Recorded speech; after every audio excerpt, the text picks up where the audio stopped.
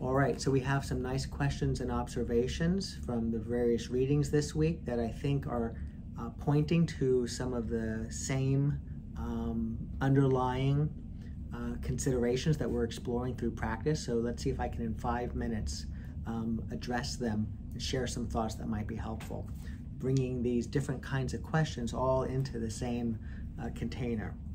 So here's this really nice insight. I realized how attached to my train of thoughts I can be, and that I must learn to let it go. We've talked about, and we will continue to talk about, what it means to let it go. How do you let a thought, or in this case, a train of thoughts, go?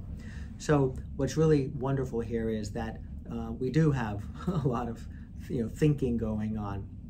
We can call that a train of thoughts, that we can be attached to it. It's like this train comes by, we just get knocked, fall into it, and off it goes, and who knows where it is that, it lets us out, how far in the future, worrying about things that may or may not ever happen. So the tendency is to say, okay, how do I let it go? I must let it go. And perhaps by merely being aware of the fact that there is this train of thoughts, to go, oh, I'm thinking about this. Lo, there's that story again. That the letting go happens without trying or without needing to, by virtue of the faculty or the capacity that we have to be aware of thinking in the first place. All right, here's another one. I'm learning that mindfulness is not necessarily about controlling every thought we have. You see how that little connector here? And that would be impossible, indeed, a nice realization. But rather to be aware of our mind wandering, taking a step back and not letting it control our reactions in the heat of the moment. So there's this interesting three-parter, right? To be aware of mind wandering, to take a step back, and then to not let it control, or perhaps we could say control as much, our reactions. And I want to suggest to you that the aware of mind wandering is the stepping back and is the setting in motion, being less reactive, that we think that we're going to be aware of mind wandering and then do something to improve things. And perhaps the aware of mind wandering takes care of much more than we might think.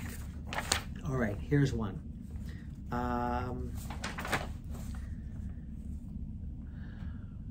I would like to better control the voice in my head. This is coming off of Dan Harris and Michael Singer's readings on the voice in our head. I understand that I am the one talking to myself. That's a great insight, a great realization.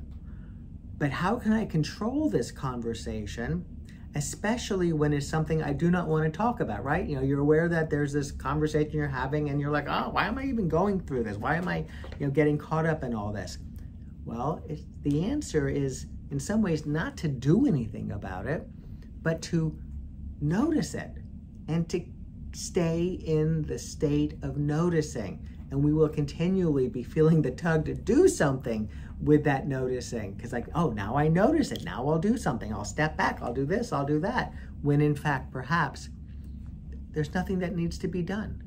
Now, it may well be that to notice the train of thoughts, or to notice the voice in the head, or to notice the activity of the mind isn't so straightforward, that there can be degrees of noticing and staying steady and present while the activity of the mind, thoughts and feelings, are arising and passing away.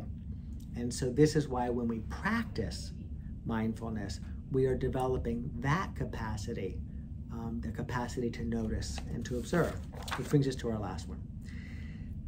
Is there a way to get our mental mode of reality, this is the story that we're telling ourselves about reality that may not be so much in alignment with reality, to better match actual reality? Yeah, wouldn't that be wonderful? Well, what do you think the answer is in light of where this is going? It might very well be that the moment that we are aware and are able to turn our attention and observe the mental mode of reality, the story that we're telling ourselves, in that shift that we make, we become more in alignment with reality. So we don't have to try to get there. The realization that there's a story arising, and we land there without having to try to get there. All right, hope this is helpful. Great questions and great observations.